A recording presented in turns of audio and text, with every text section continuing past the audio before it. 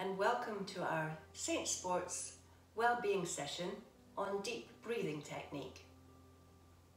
Deep breathing is also known as diaphragmatic breathing, abdominal breathing, or in yoga, the complete breath.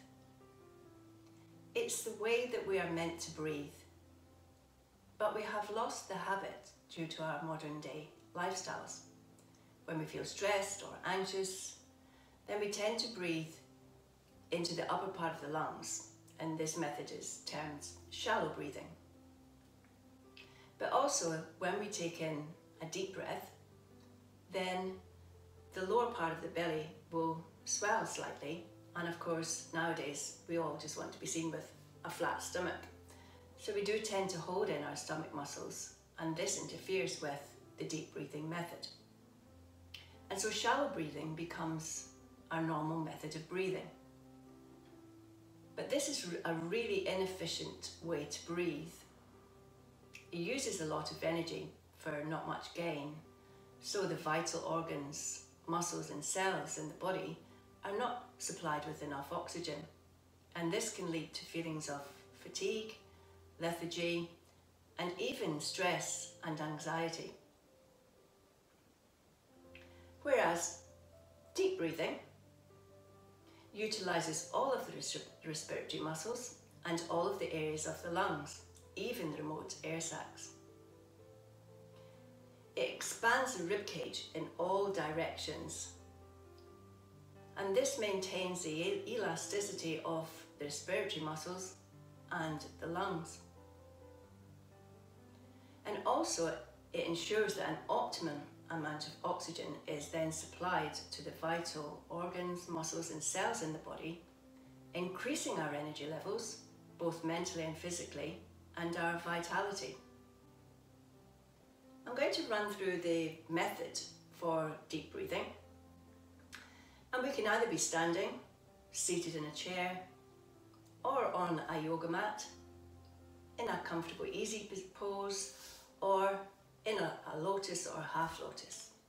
And the main thing is that we keep that good upright posture. So we start just by lifting and lengthening the spine, and then just rolling the shoulders up, back and down and in towards the spine, and we've opened up through the chest. And the first thing we do is we focus on the inhale. So we inhale through the nose, a slow, steady, continuous breath. And visualize the breath, first of all, coming into the lower part of the lungs to activate the diaphragm, and then the middle part of the lungs, pushing out the rib cage in all directions, and then the upper part of the lungs, where it lifts the upper ribs and chest and elevates the collarbone slightly.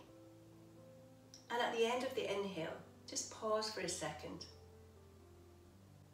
And then exhale.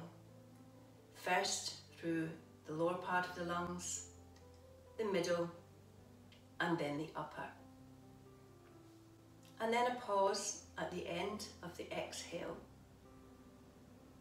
just to relax the chest and abdomen.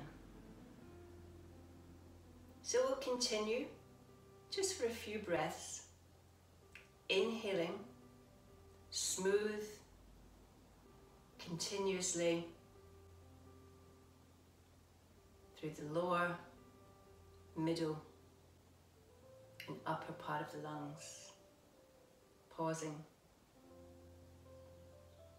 and then exhaling, lower, middle and upper,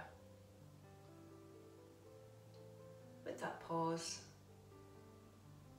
just to relax the chest and the abdomen. So as we inhale into the lower part of the lungs, activating the diaphragm, so the diaphragm can give the lower abdominal organs a little bit of a massage.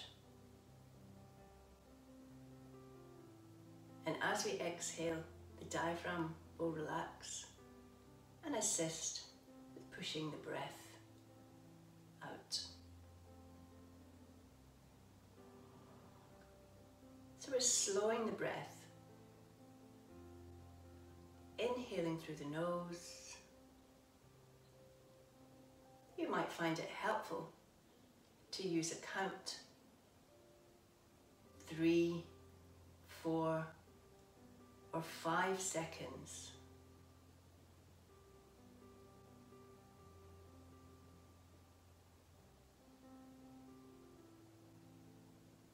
And just finding that natural rhythm. Now we don't need to completely fill the lungs with each inhalation every time we breathe. We can take in the average amount of air. No matter how large or small the amount, we can still use this method to distribute the air to all the different parts of the lungs. But it might be helpful and certainly beneficial, maybe just once or twice a day, to inhale a series of full breaths, completely filling the lungs. And this will help to improve and maintain our physical and our mental health. And particularly when we're feeling stressed or worried and we're becoming overwhelmed by thoughts and anxieties, then just taking just 2 or 3 minutes, a series of complete breaths, just gives us that control back in our mind and brings us to a state of calm. Hopefully you found the breathing method helpful, and thank you very much for joining me, and I will see you soon.